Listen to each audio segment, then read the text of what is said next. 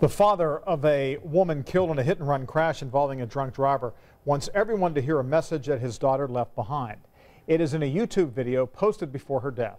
Her mother and her father, who's also a police officer, spoke with our crime bureau reporter Steve Jefferson about their daughter's legacy. I didn't know the video existed until her funeral. Dan Schrager hopes his deceased daughter's YouTube video will speak life into others. Kirsten Burton posted the video just days before she was killed by a suspected hit-and-run drunk driver. The things you say to people matter, and I mean, even just a smile or the way you look at them, anything, it all matters. So really think about that when you interact with people. It was on her heart to put out, to be a good influence and make a positive impact on people.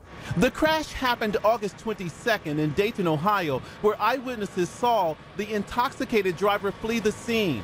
Ironically, Schrager is an Indianapolis Metropolitan Police officer with 20 years plus working DUI cases. He shared photos of his daughter, who loved life and her family even more. Her son, Orion, was in the car and suffered critical injuries. He's got a bruise on the left side of his brain, and so he's having trouble moving the right side of his body.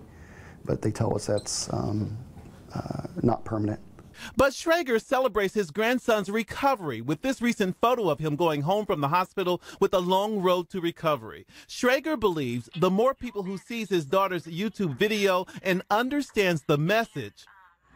Make a purpose, you know, you're here for a purpose, and if, you know, you feel like you have something to share with someone, share it. The more they can appreciate life, especially after remembering his daughter's last words. Steve Jefferson. And the last words I got to say to my little girl was, "I love you." And she said back, "I love you too, Daddy." Channel 13 Eyewitness News. And baby Orion is expected to make a full recovery. You can see the entire video entitled "How You Can Impact Someone's Life" by going to Hot Topics at WTHR.com.